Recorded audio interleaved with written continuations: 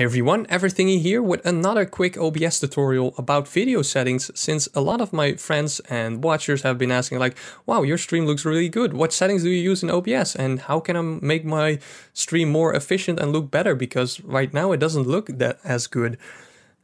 So yeah, it definitely helps to look at your settings and understand what all the things mean, because they can really improve the quality and also reduce the CPU usage, and which means you can run at higher frames in your games. So today I will try to explain all the features of OBS. So let's quickly open up OBS. I'm also having one open right now to record all of this, but I cannot change the settings from that one. So I have a second OBS running.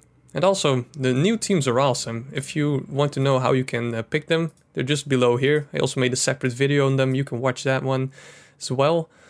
And first off, we go to video, because the canvas, which you see behind me, behind this frame, I mean, is this resolution right here. And this is, I believe, your recording resolution. But I actually don't record at full HD. But my canvas is at full HD because all of my games and everything is full HD, and I do record the footage at full HD. But streaming, I actually downscale to, if we go to output, to HD, because one of the reasons I do that is because it takes, one, lower resolution, means less CPU usage, which is great. And also because it's less taxing, for example, on mobile watchers, because a 1080p 60 FPS stream, watching that on your smartphone is pretty demanding. And 720p 60 FPS still looks great for shooters. So I use that to keep like my mobile device audience in mind that are using their like mobile data to watch my streams, or Wi-Fi, which might not always be as stable. So for FPS values, if you're a PC gamer, you know that FPS stands for frames per second. And if you play like an action game or a first-person shooter, this is really important to have at 60 FPS, because it will look a lot smoother like in game. For 30 FPS is more for like if you have turn-based strategy games, or I don't know, puzzle games with less moving things going on. Then the 30, you can turn it down to 30 FPS because it will use again less CPU. And yeah, it's important to keep that CPU usage as low as possible if you don't want to have lag in your games or like get a laggy stream. And now let's look at some of the more advanced settings. So I rescale my output down to HD. The encoder is something that, okay, I have an NVIDIA graphics card, so I can also use my graphics card for the encoding, but I don't use that because I have an i7 4770K, which is really powerful to handle just a basic 7020p 60 FPS stream. But you could also use your video card or your graphics card if your CPU is actually not that powerful. But I do use my graphics card to help out with recording, since that really helps. But that's something you can experiment with, like, hey, should I use my CPU or should I just use my GPU? Then we come down to the fun settings, which will determine a lot of things. First we have rate control, and we have bitrate. Bitrate is just the amount of data used every second by your stream. So more data used means a higher quality stream, because you can have more details. However, it also means more work for your CPU.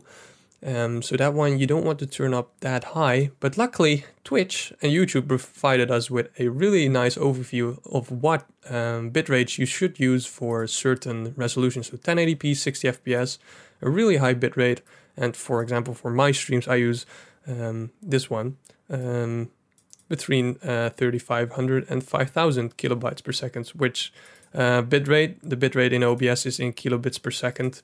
So just plug in 5000 here and you're good to go, apparently. Then we also have the frame rate. So even if you don't want to stream at full 60 FPS, you can also apparently stream at 50 FPS on Twitch and YouTube. By the way, these links will both be in this video description. Also recommends for 1080p or 720p 60 FPS, like a little wider range, but it's almost the same as the Twitch one. So How do you know what stream you can handle? Well, that also depends on your internet speed connection. So I have glass fiber, so I have 100 megabits per second. So that's like 5,000 kilobits is of course 5 megabits. So 5 will obviously not impact this that much. And why would you say like, okay, why don't you turn it up? Like I could, but that would of course mean my CPU has to work more, and then my game starts lagging a bit as well. And of course you also don't have to use like 90,000, even though of course my bandwidth can handle it, but you never know like when somebody else is using the internet, and it's also just unnecessary. Like you can have great detail with just 6,000 kilobits per second. So why would you use more? Because the quality after a while, like this is the maximum they recommend. So beyond that, you won't see any big quality improvements anymore. The keyframe interval is mostly something you shouldn't be that much concerned with. OBS even has it set to automatic, which is this 0. So that will automatically set it to whatever site you're streaming, what they want. You could change it to 2, but just leaving it at 0 for Twitch and YouTube is fine. So a bit more about the rate control, which will maybe change your bitrate. Constant bitrate just keeps it always at 5,000. For example, if you choose 5,000, adaptive bitrate is pretty cool because it will lower your bitrate if your bandwidth, so this is the Wikipedia page, and this is a really helpful graph. Like if you have less bandwidth, it will have a lower bitrate, and when you have a lot of available bandwidth, you will use a higher bitrate. So this is really great for people who have an unstable internet connection and want to have like a varying bitrate to, you know, change the amount of bits they push out depending on how much, of your network bandwidth is available. Then we also have variable bitrate, which will aim to keep the quality of your stream the same.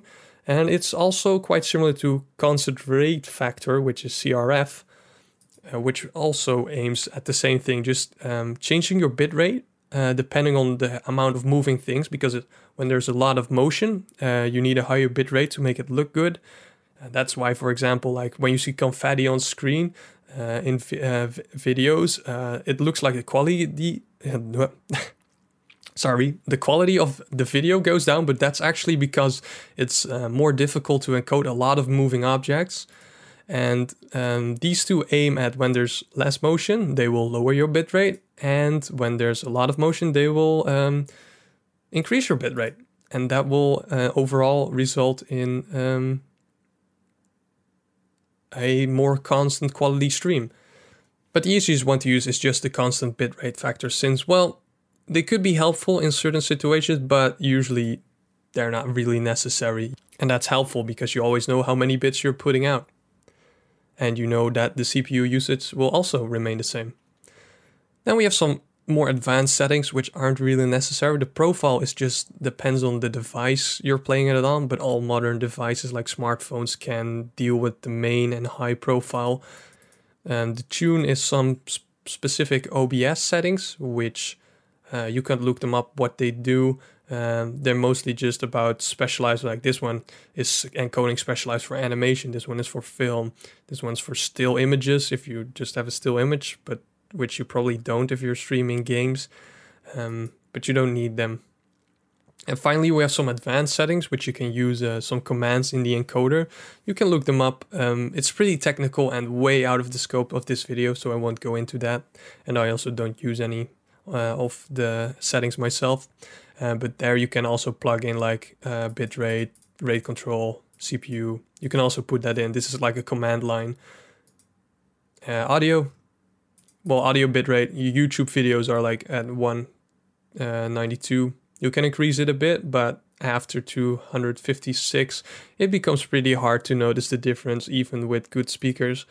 But I use the full quality because my CPU can easily handle it. If you want to see what CPU you should use, you can have, let's see, Handbrake benchmarks, which is, Handbrake is an encoding software, so just like OBS, it encodes videos. And usually the more cores you have, the faster your stream, or the easier it is for your CPU to handle the encoding, because encoding use can be really efficient with multiple cores. So you can see in this one, that one only had i7s, but here you see the i5s get beat by all the i7s. And you can also see that the Ryzens, which have 8 cores, actually completely destroy the quad cores of the i7. So usually for gaming, you don't necessarily need more CPU cores because they're quite expensive and they won't give you that much of an improvement. But if you consider streaming, they might be a good choice to consider, because for streaming and encoding video, they really help out. So I hope you now know more about these settings and know what they do, how they influence your stream quality and influence your CPU usage. And using this sheet, you can kind of decide on your own what settings you should use. And if you want to see my streams, I have some streams uploaded on YouTube and I stream on Twitch as well using these settings. So you can see for yourself how it looks and you can try it out with your own PC. And these are some really great settings because, well, they also follow Twitch guidelines. So if you think, for example, okay, well, I want to stream at 30 FPS, well, then you can lower the bitrate apparently to between these two. And with that, I wanted to thank you for watching this very long video, I think. It's probably over the 10-minute mark already. And if there are any questions, feel free to ask them in the comments below. I will try to help you out, and maybe other members of the community can also help you out with picking the right settings for you, your processor and setup. So yeah, I hope you enjoyed the video. If you want to see more OBS tutorials in the future, please leave a like, subscribe to be notified when I release a new video, and I hope to see you in one of my streams. That's everything. EverThingy out.